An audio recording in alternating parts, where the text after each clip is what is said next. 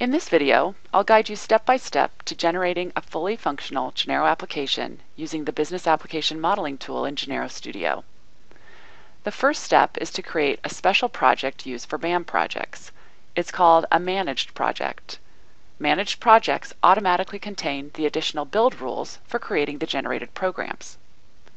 Use the Studio main menu option File, New. From the Design category, choose Managed Project to create a project for your application. You'll notice that the project structure has 3 predefined nodes to contain the files for your project. Application for the program and form files and any additional source code files, Databases for the Genero database schema files, and Library for any additional resource files.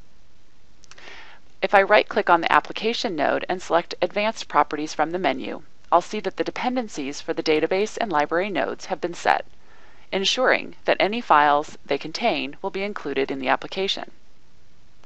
Next, I'm going to add an additional FGL profile file to my FGL profile environment variable list, because this FGL profile file contains the configuration information to access the sample databases, and I'm planning to use Office Store, one of the sample databases that comes installed with the product. I'm selecting environment variables in the pages list and add a user variable FGL profile by clicking on the green cross.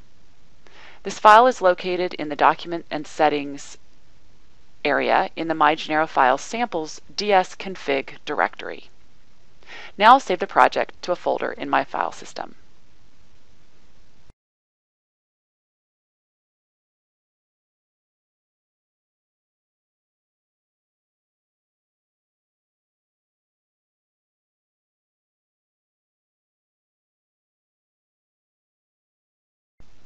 Now that I have my project ready, I'm going to design the global flow of my application with the business application diagram by creating a new 4BA file. You can use the Studio main menu option File, New from the Design category, Application Modeling, and choose Business Application Diagram to create a blank diagram. I want to create a simple application that is going to have a main form that calls a Zoom form and also calls a report. So I'm going to lay out my design with a program, a form, a Zoom form, and a report, since I know that we're going to have these components, at least in this application. I can come back and change or add to this diagram at any time. Now I'll set the relationship between the components by right-clicking and drawing out the arrows to show the relationships. My program will be calling the form, and the form will call both the Zoom form and the report.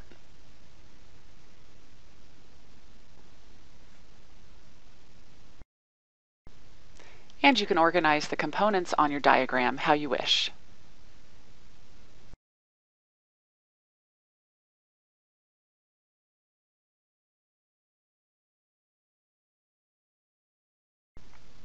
The next step is to add the database schema from which this application will be based.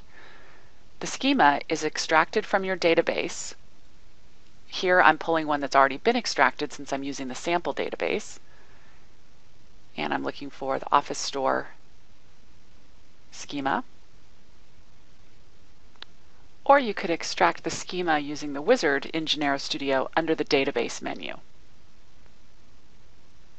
And this would allow you to fill in the information to extract the schema from your data source.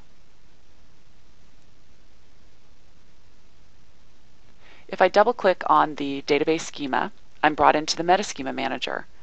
And the Metaschema Manager shows me the database tables and columns and some properties and relationships.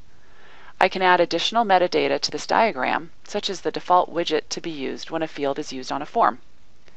I also can make sure that there is a unique key marked for each table if that information was not gleaned from the database when the schema was created.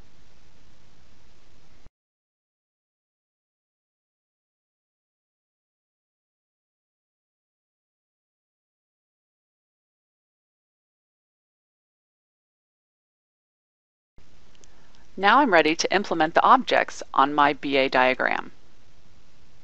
When I return to my BA diagram, I'm going to go ahead and save it and give it a name and save it to my application node.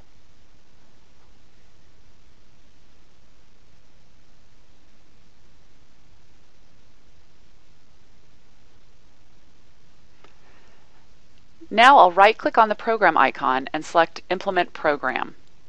When the Save As dialog appears, assign a name for the program file and save it to the application node. This file will be used to generate the source code for the main function of the program. Now I'll right-click on the form icon and select Implement Form from Database to generate a form for the database table that I want this form to access. I'm going to select the Office Store database and account table and the first 10 or so fields of the table from the table list. I'll finish and save the form to the project structure under the application node.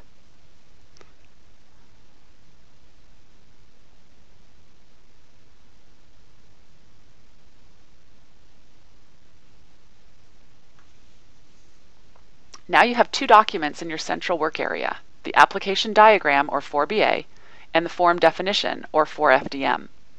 I can go ahead and build and execute the program now, as nothing else is required. I don't have to implement the other objects on my diagram yet. I can come back and do that a little later.